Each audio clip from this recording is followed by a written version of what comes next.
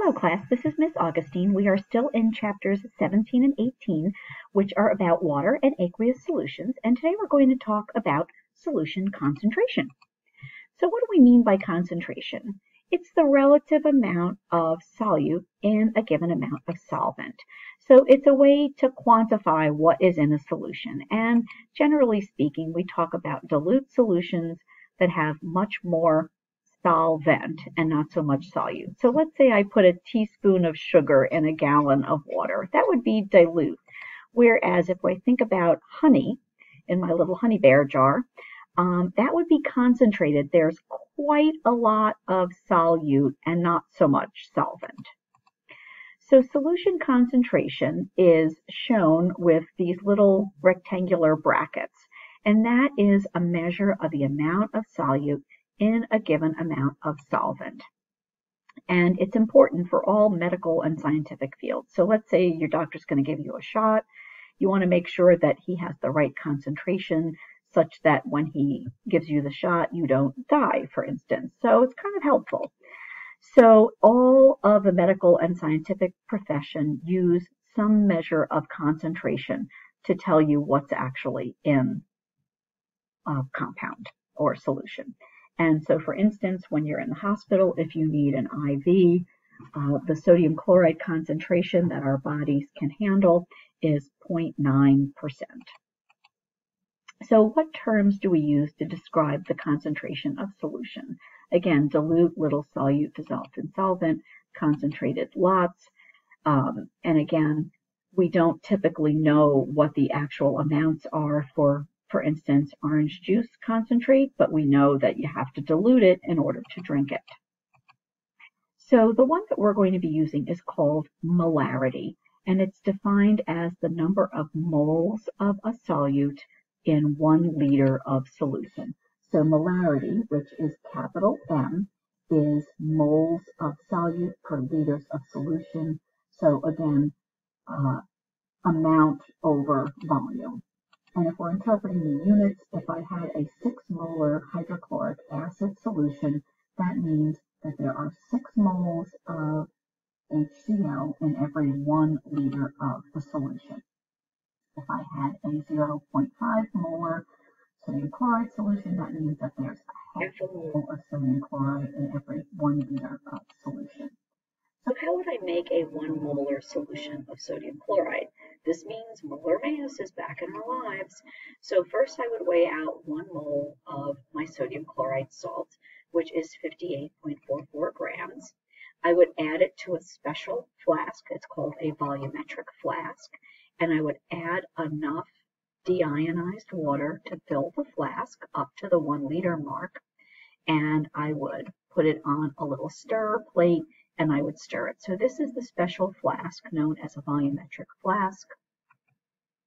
And again, each volumetric flask has a little line on it that tells you where the 1 liter mark is, and I would dilute it so that the meniscus was on that mark.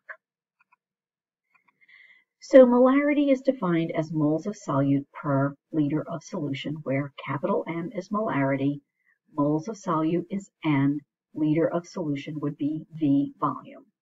And again, molarity is N over V. So if I wanted to rearrange that equation, I could solve for the number of moles by multiplying molarity, moles per liter, times volume in liters. And yes, that means you're going to be using some algebra. So let's do a molarity problem. What is the molarity of a solution made by dissolving 85.0 grams of sodium chloride in 750 mils of water? So the first thing we're going to have to do is we're going to have to convert from grams to moles. So 85 grams of sodium chloride times 1 mole of sodium chloride is 58.44 grams. Again, molar mass. So grams of sodium chloride cancels out. That leaves us with moles of sodium chloride, 3 sig figs, rounding to 3 sig figs.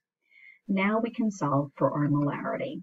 So molarity is N, number of moles, over V, volume. Our number of moles we calculated here was 1.45. We have 750 mils of water, so dividing by 1,000, that gives us 0.750 liters of solution.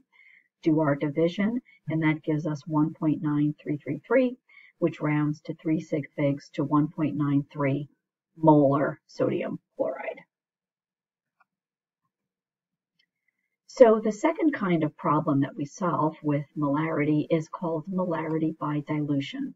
So given a concentrated solution, how do you make a dilute solution from it? And why would you want to do this? Well, it turns out that most things that we get in the lab of acids and bases are delivered as concentrated solutions. And so what you have to do is you have to take a little tiny amount of the concentrated stuff and dilute it to get the right molarity. So that equation looks like this. M1V1 equals M2V2, where molarity is capital M and V is volume. So why do we learn about this? Again, in lab, when we order acids, they're delivered as concentrated solutions, and we need to calculate how to dilute them so that we can use them in the lab safely for you guys. So M1V1 equals M2V2. Example, how many liters of a 16 molar hydrochloric acid solution are needed to make half a liter of a solution with a concentration of just 2.5 molar HCl? And again, HCl is delivered to us as 16 molar, and 2.5 is what we typically use in lab. So our M1 here is 16. Our V1 is a question mark. We don't know how much of it we need. Our M2 that we want to make is 2.5 molar, and we only need half a liter of it. So V1 is going to be equal to M2V2 over M1. Plugging in my numbers, 2.5 molar times 0.5 liter over 16.0 molar. My molarity is going to cancel out. And when I do my multiplication and division, I get 0.078.